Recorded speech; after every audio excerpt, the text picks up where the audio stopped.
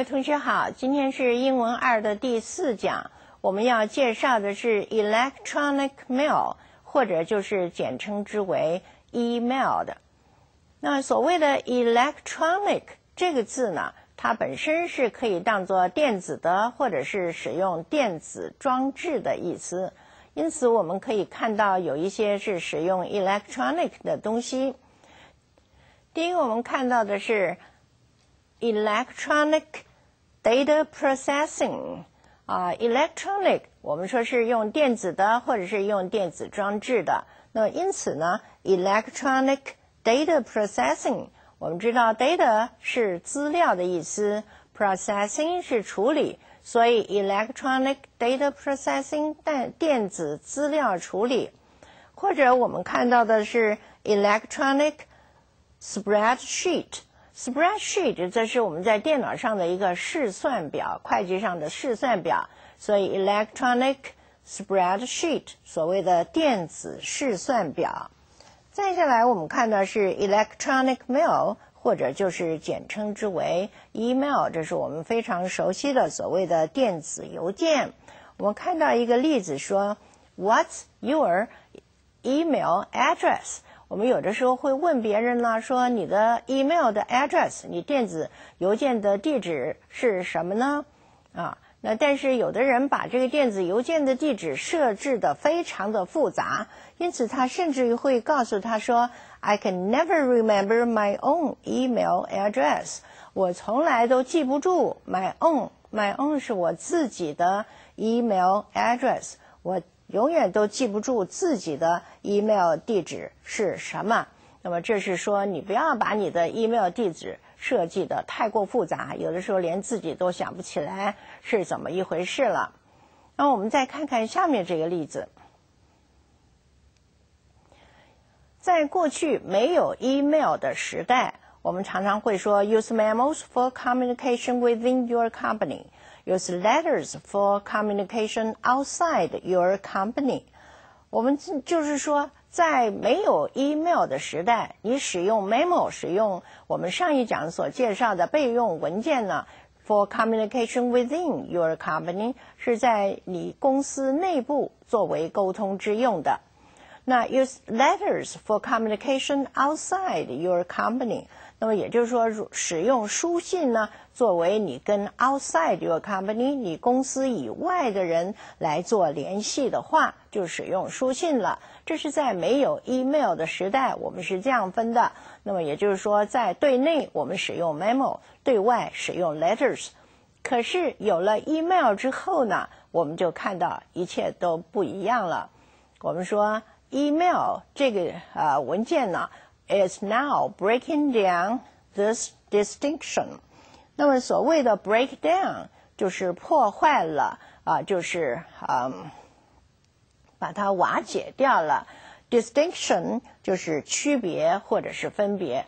那么换句话说，自从有了 email 之后呢，那就没有这个什么 memo， 也没有 letter， 因为 email都把它们的功能给取代了，所以我们说 email is now breaking down this distinction。 那么有了 email 之后呢，就把这个界限，把这个分别呢给它给打败了，就是破坏了。也就是说 email 可能取代了 memo 的功能，也可能取代了 letter 的功能。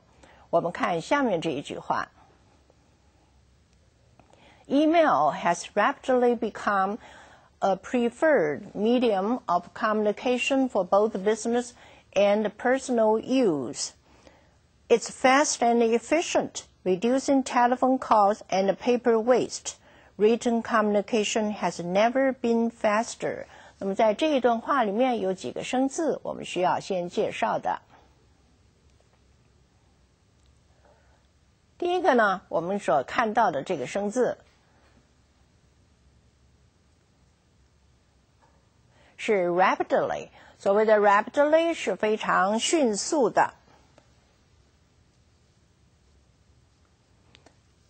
preferred 是比较被受到偏爱、受到喜爱的，是也当然是比较更好的。medium 是一个媒介，是一个传递的一个工具啊 medium。Both A and B 这是一个片语，说 A 和 B 两者都怎么样子 ，Both A and B。Efficient 所谓的 efficient 是有效率的，可以产生预期效果的。再来是 reduce 是减少的意思。那么我们回头来看刚才的这一句话，我们说 email has rapidly become a preferred medium of communication。那么这个 email 呢，很迅速的 become 变成了 a preferred medium， 是一个比较受人喜欢的一个媒介或者一个工具。什么工具呢？ of communication 沟通的工具。For both business and personal use， 给这个不管是 business 不管是企业 and personal use 或者是私人的使用，不管是对公司不管是对个人，这个 email 这电子邮件呢，很快的都变成了大家比较喜欢的一种沟通的工具。 It's fast and efficient， 它不仅快速而且是非常的有效率。 Reducing telephone calls， reduce 我们说减少了 telephone calls， 减少了电话 and paper waste， 也减少了 paper waste， waste 是浪费，也减少了纸张的浪费，因为我们使用 email 也少打电话，也少写信，所以减少电话，也减少了纸张的浪费。 Written communications have never been faster。 Written communication 我们以文字来做沟通这件事情 has never been faster， 从来没有比这个更快速的了。那么换句话说，有了 email 之后，它取代了部分的 memo， 也取代了部分的书信，那么它变成最快速的一个文字的一个沟通的工具了。那么当然我们都知道，我们使用电子邮件，这是非常快速的，我们只要按一下按钮，那马上这个电子邮件就可以传送出去了，它也没有电话的铃声，所以它不会吵人的。那么同时它也不停的工作，不分昼夜，没有什么周日周末，当然也没有假期。那么它不但是节省电话，也节省了一些的纸张，它更没有一个时差，什么都没有，它是可以全天候的来替我们来服务的，所以这是一个非常方便的一个工具。但是在使用的时候，我们是不是应该也要注意一些事情呢？我们看到说 Today, rather than phoning co-workers or walking over to their cubicle, you often send an email instead. 那么这句话里头也有一些生字，我们要给各位先介绍的。第一个我们看到是 co-workers， co-workers 是一个同事。那么这是我们看到 co 这个字呢，这是一个字首，它是作为一个表示共同，表示一起，表示伙伴这样意思的一个字首，所以 co-worker 是一块工作的人，就是我们的同事。那我们也看到呢，是有 co-education， 这是指的男女合校的一种教育。co-existent 是存在的，那所以 co-existent 是我们共同存在，和平共存的。然后我们看的是operate 是合作， cooperate 就变成了一块来合作了这个 operate 是一个动作那 cooperate 就变成了合作，一起来工作。再下来看到的是 over 这个字， over 是说到那边去比方说take this over to the post office 把这个拿到邮局去，那么加强了这个 over， 就是表示它的一个方向啊。When are you coming over to see us again？ 那你什么时候再过来 see us again， 再来看看我们呢？那么这是用这个 over 表示了一个动作的一个方向，就是说你什么时候 coming to see us again 也就可以了。我们用这个 coming over 就是表示从别的地方到这儿来看我们，这是我们使用 over。再下面这个生字是Cubicle 是大房间里面隔出来的一些小隔间。我们现在看到的，我们办公室里头有很多的 cubicle， 有很多的小隔间，每人在自己的小 cubicle 里面来工作的。再下来我们看到的一个生字呢是 instead 是取代代替的意思。比方我们说 We have no coffee, would you like tea instead？我们已经没有咖啡了，你喜欢你愿意喝茶 instead 来取代吗？那么这是我们看到的 instead。那接下来我们就看看刚才的这一句话。刚才的这句话说 Today 在我们时至今日 rather than 不是 phoning coworkers， 不是打电话给我们的同事，或者是 walking over to their cubicle， 或者是走路走到他们的那个隔间里面去， You often send an email instead。 那么你常常会给他们发出一个 email 来取代。那么换句话说，取代你打电话，取代你亲自到同事的那个办公桌上那个地方，你就取代这些动作的呢，就是发给他们一个 email。那这是我们看到的这第一部分，我们待会儿再说它的应该注意哪些事情了。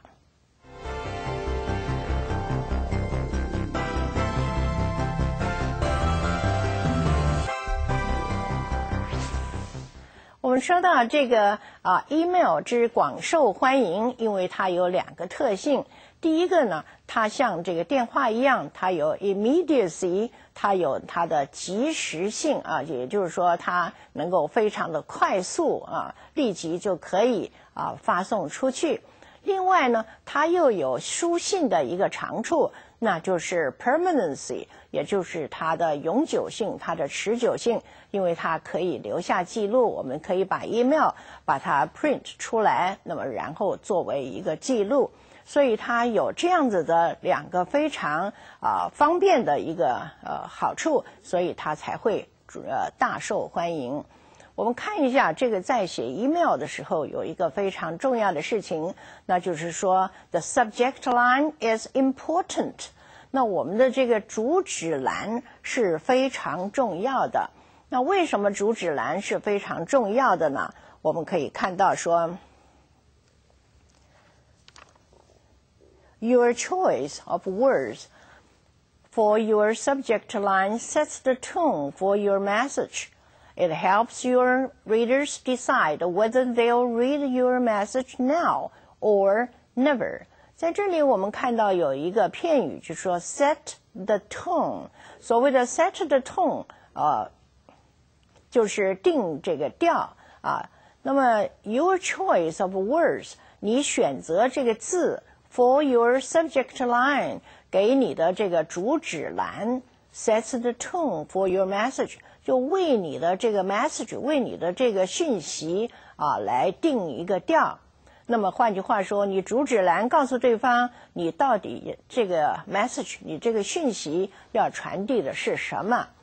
It helps your readers decide， 它可以帮忙你的读者来 decide， 来决定 whether they read your message now or never。这个 whether or 我们以前介绍这个片语说或者是这样或者是那样，说要不是 they'll read your message now， 要不是他们现在马上就看你这封信 or never， 要不然就是 never， 是绝对都不看了。所以主旨栏的重要性是在这里的。我们现在看一下两个例子。那么我们说你的主旨是这么样子的重要，那么到底为什么重要呢？我们看一下你下这个主旨的时候，各位注意到主旨，因为主旨栏是不是很长的一个，在电脑上它并不是很长的一段，所以呢，你可以不使用这个一个完整的句子，那么你可以把这个 keywords 放在那儿就行了，所以不能够用太长了。我们看一下下面的例子 ，subject 这个主旨是 job openings at CTS， 那么 job openings 这个 openings 就是一个职位，一个空缺，但是因为 opening 它有的时候还可以做其他的解释，比方说开始了，开头了，所以我们加上一个 job opening， 这样子的话呢，比较没有这个问题，没有疑问，就说这是一个工作的职位 at CTS， 在我们这个华视，比方这么说，假如你的主旨是这样，如果是求职的人，他看到这个主旨的话呢 ，job openings at CTS， 他一定是马上就要去阅读了，所以这是主旨的重要。要不然呢，你是 read， 这个 read 也是主旨的意思，有关于 about 什么事情。比方说 parking lot assignments，parking lot 是我们的停车场 ，assignments 就是一个安置、配置的意思。那我们看到 parking lot assignment， 我们有关这个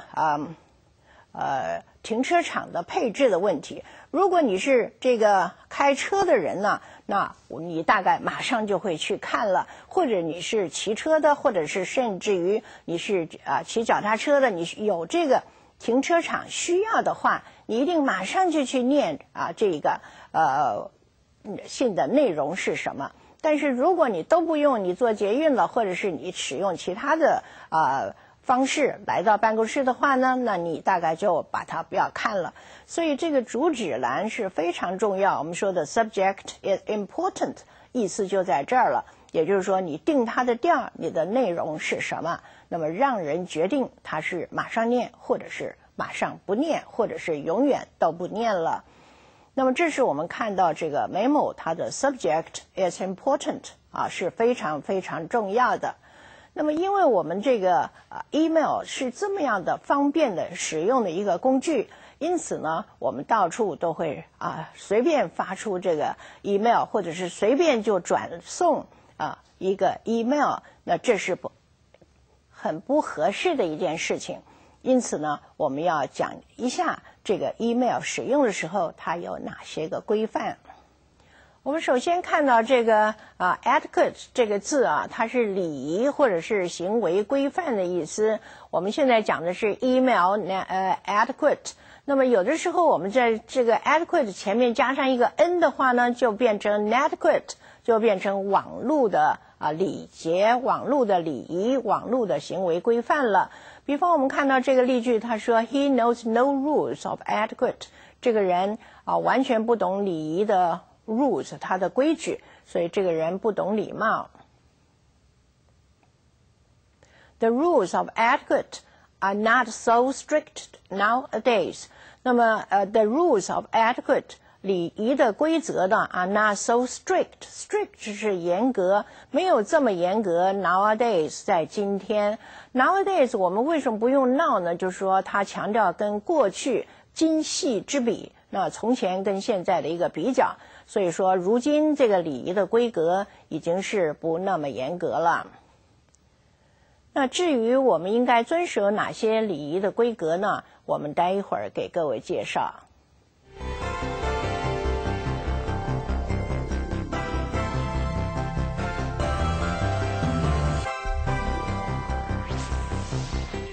我们先看第一个礼仪的规则。我们说你使用这个email 的时候应该遵守哪些个规范。我们看第一个规范是说不要这个操之过急它的第一个就是说 Don't assume that people read your message the moment they receive them. Give readers time to respond before following up. 我们先看这一部分的生字。第一个 assume 是假定或者是想当然的认为。I assume that it is true. 我认为这是真的。respond 是回应、回答的意思。She responded to my letter with a phone call. 她用电话作为回我的信。Follow up 是追踪的意思。现在我们看一下give readers time to respond before following up。在你追踪信函发出去之前，请留给那个读者，请留给对方读你这个email 的人他一点回复的时间。所以现在我们看一下第一个规则。第一个规则就是说 don't assume that 你不要假定说 people read your message那个人呢会念你的这个讯息 the moment they receive them the moment 就是在那一个片刻，什么片刻呢 they receive them 就在他们收到的片刻他们就会念了。那么也就是说你发出去对方不一定马上就会念到，你必须要 give readers time to respond before following up。 在你给他一个追踪的一个追问的信函之前呢，请留给对方一点时间让他来 respond 来回答你来反应。所以这是第一个，不可操之过急。这是我们看到呢。第二点呢，我们先看一下它的生字。第二个我们看到的是 don't flame 就是不要发火。这个 flame 是怒气冲天 he was flaming with anger 这个人就是因为 anger 因为生气到 flaming 都冒烟了，就是火冒三丈了 flame。 irritate 是使人家恼怒he was irritated by constant telephone calls constant 就是持续不断的，那么这个人呢被持续不断的 telephone calls 电话呢被激怒了。各位注意到 telephone 是电话机不是 telephone calls 就是打的这个电话，这个要分开来说的。所以他被持续不断的这个电话的铃声被吵得生气了。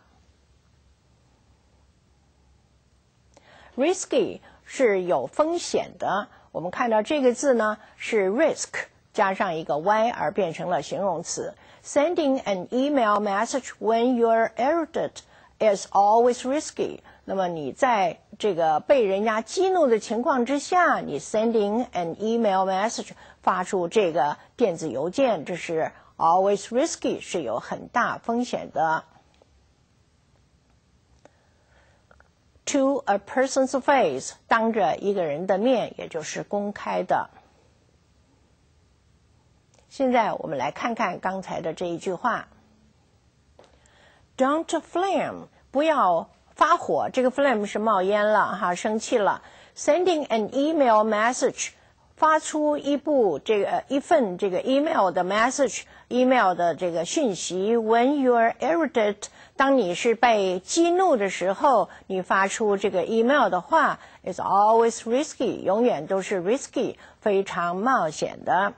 If you wouldn't say it to the person's face 如果你不愿意说这句话 to the person's face 当着他的面，如果你不要当面对他说这样的话的时候呢 don't send it 你就不要发出这样子的一个电子邮件。所以你必须要冷静要持静，不愿意当面说的话不可以借用电子邮件来出气来发挥你的怒气。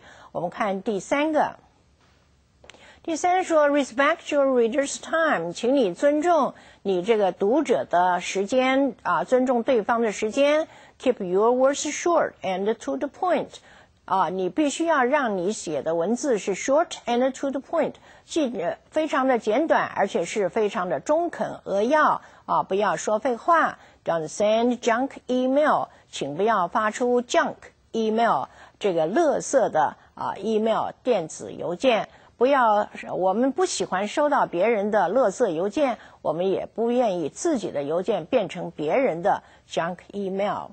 我们接下来再看下面一点 Avoid typing in all capital letters 那要避免打字是全部用 capital letters 就是大写的字母，不可以整个的 email 全部用大写字母打出来。This is seen 因为这样子被看作 S 作为是 shouting 是大吼大叫 and offense readers. Offend 是冒犯这个读者的，因为我们说 shouting is bad, not good。这个大叫是不是一个很好的晚路的礼节？所以你不可以全部的 email 都用大写字母打出来，这是好像对着你的这个对方大叫，你是冒犯他的。Capitalize and occasional words only. Capitalize 是大写， occasional 是偶然的、偶尔的，所以也就是说，你只是对偶尔的一个单字要用大写。换句话说，你不是全部都用大写，只是偶尔使用一个大写字母而已。我们再看下面的一个规则，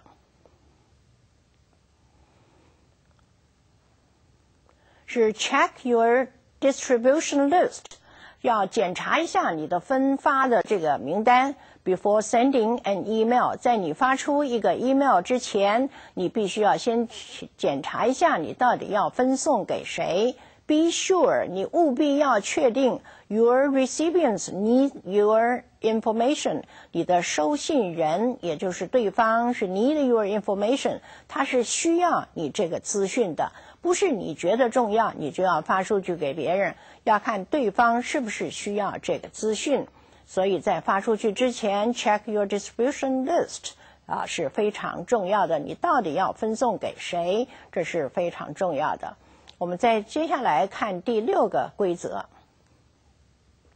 Do not forward mails， 不要传送转寄这个信件 without permission of sender， 没有得到这个 sender 原来发送人他的 permission 他的容许的话，不要随便把这个收到的邮件呢转送给其他的人。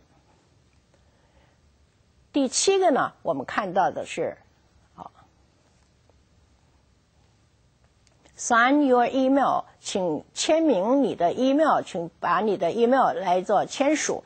To make it clear to your reader who sent the message， 要让这个你的读者能够 clear 很清楚的知道 who sent the message， 谁发出了这个邮件。